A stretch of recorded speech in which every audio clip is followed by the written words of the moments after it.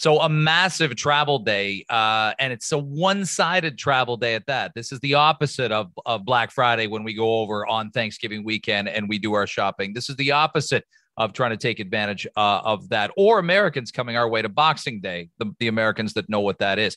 We want to bring on Victoria Walker, who's the senior travel reporter for thepointsguy.com. She's done a lot of writing on travel and coronavirus. They haven't always mixed and matched over the last 17 months, that's for sure. And she experienced the land border reopening today. Victoria, it's great to have you on here in Toronto. How are you? I'm wonderful. Thank you for having me. It's superb to have you. Yeah, it's this was not the easiest assignment, and yet at the same time, you must have been.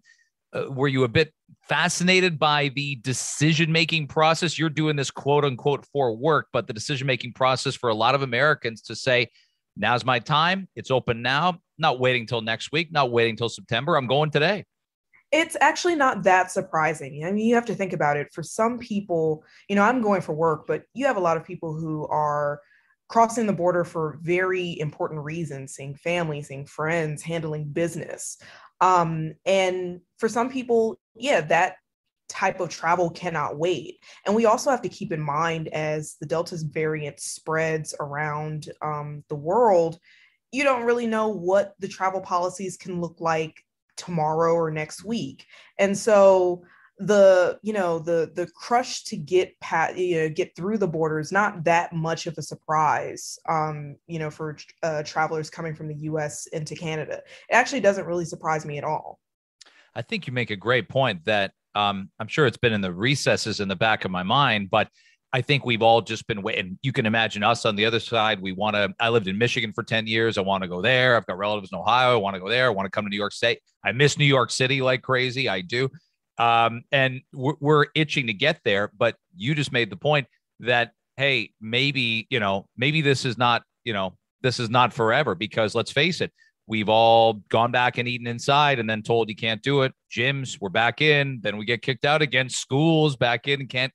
So you're right. There's no, I think we felt this would be a triumphant moment where we think, okay, the border's open, but what if it has to close again? We don't, our brains can't process that. We've been waiting so long. Yeah, absolutely. And that's something that travelers are really going to have to keep in mind, especially as some travel restrictions become relaxed. And really, it would not surprise me.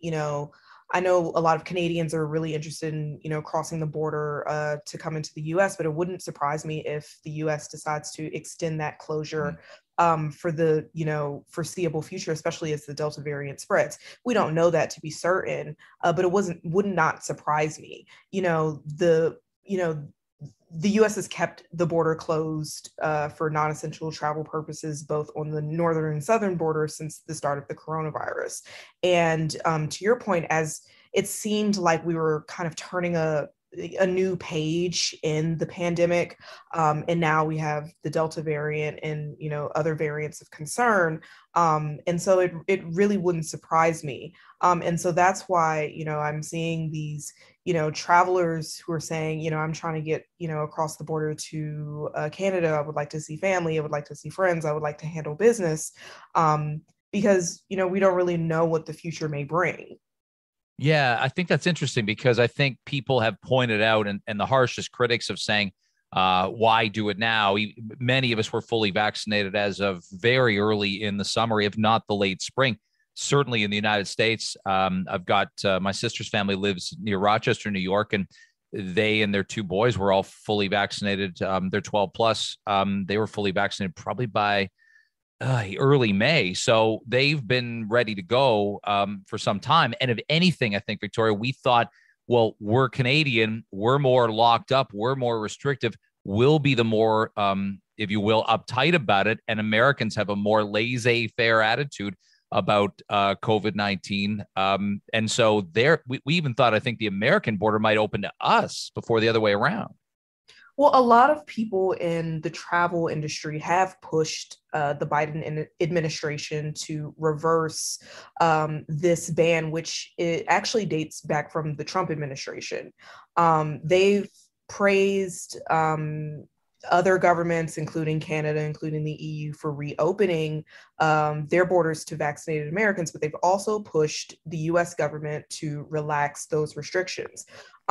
So far, it's really, business as usual. We haven't seen any sort of real indication about reopening, that land border, but there have been talks, and I've seen reports that it could happen sooner rather than later. But especially with the Delta variant, again, that's something that has kind of upend travel, if you will, especially as we were turning this kind of, it seemed that we were turning this kind of new page in the pandemic, and especially as it relates to travel. But yeah, no, it's definitely been a very weird time to travel. Probably weird, easily one of the weirdest times I've personally traveled in my entire life. It's tough to say. Victoria Walker, by the way, joining us, senior travel reporter for thepointsguy.com. It's tough to say when it will calm down because we don't know what a readjusted normal is. I've said it on a million shows. There's not going to be some great day when all the world leaders walk out together hand in hand and say the pandemic is over. This is a gradual slide or climb, if you will, towards normalcy.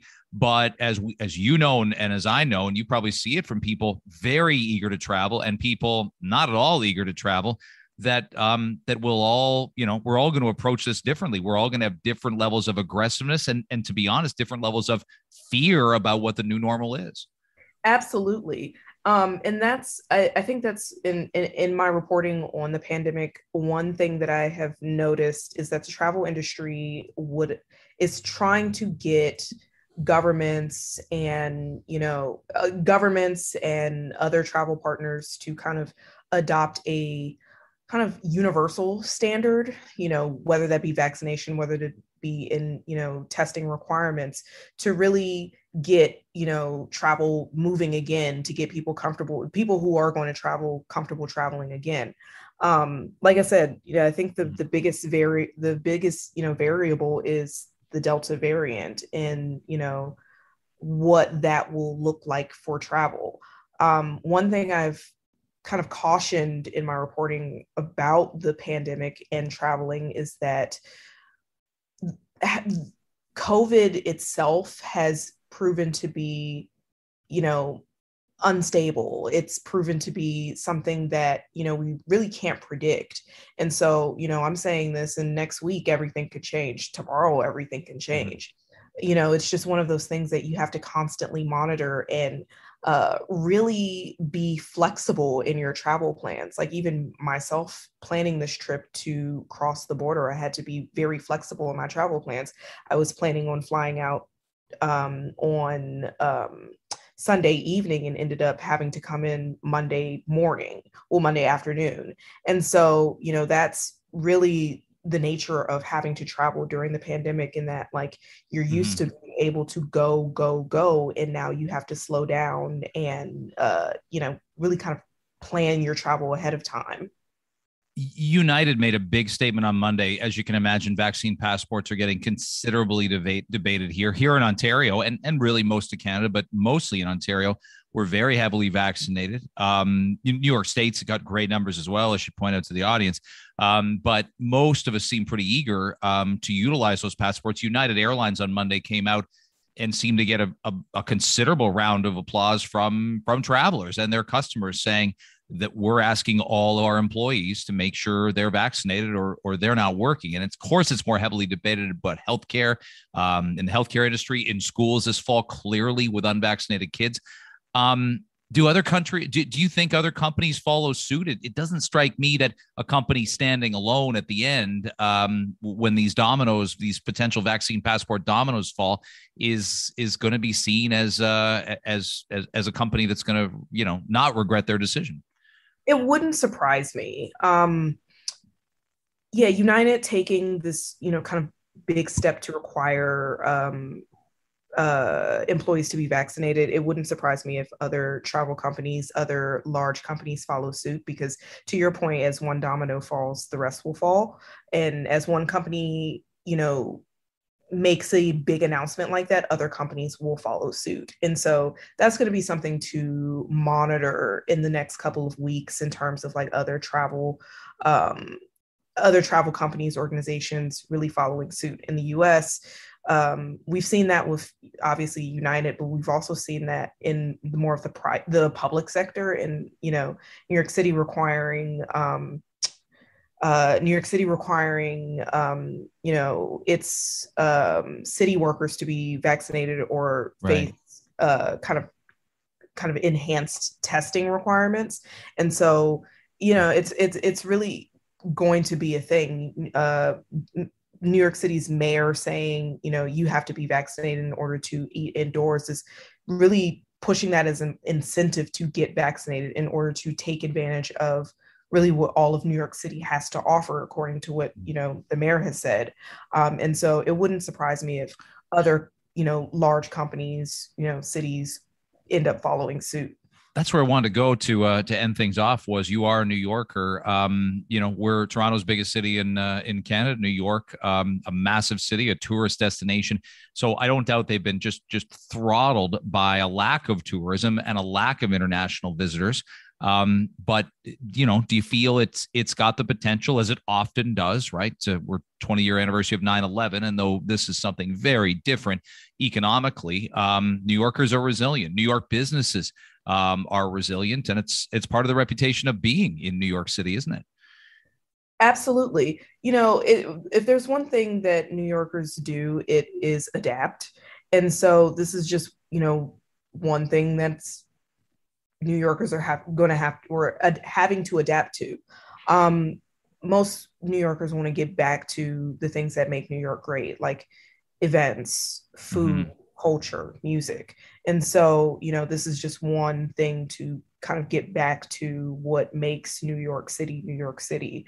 Um, Obviously, not everybody's on board with it. But, that's just kind of it's just kind of the how things are. But the vast majority of New Yorkers I've talked to, the vast majority of people who work in the tourism space, who work in the restaurant industry, are kind of, if not pushing for this mandate, Mm-hmm. very happy and really eager to see this mandate go into place because they want business. Yeah. And when borders reopen, to be honest, if you had to pick one, it helps businesses on one shoulder, hurts them on the other. I don't know how it's going to hurt them. I don't know how it's going to hurt tourism eventually, and people saying, I know we'll be safe there because of this and that and the other thing. Of course, they will be. If they're fully vaccinated, they want to be among other fully vaccinated people. That's just obvious. Yeah, that's what it's definitely seeming like. A lot of people I've spoken to who have traveled to New York City, or people who have been in New York City during the pandemic, have indicated that they have wanted to be in spaces that have been, that with people who are also fully vaccinated. And you'll see that people who are fully vaccinated gravitating towards those spaces and those events because they want to be around people that they feel have a lower risk of contracting the coronavirus. Makes perfect sense. I'm glad your journey went well today. Thanks for updating us on both the Rainbow Bridge and where it was at, and people's eagerness to get over and get to Canada, and where things are in NYC. It was great having you on the show. Thank you for having me.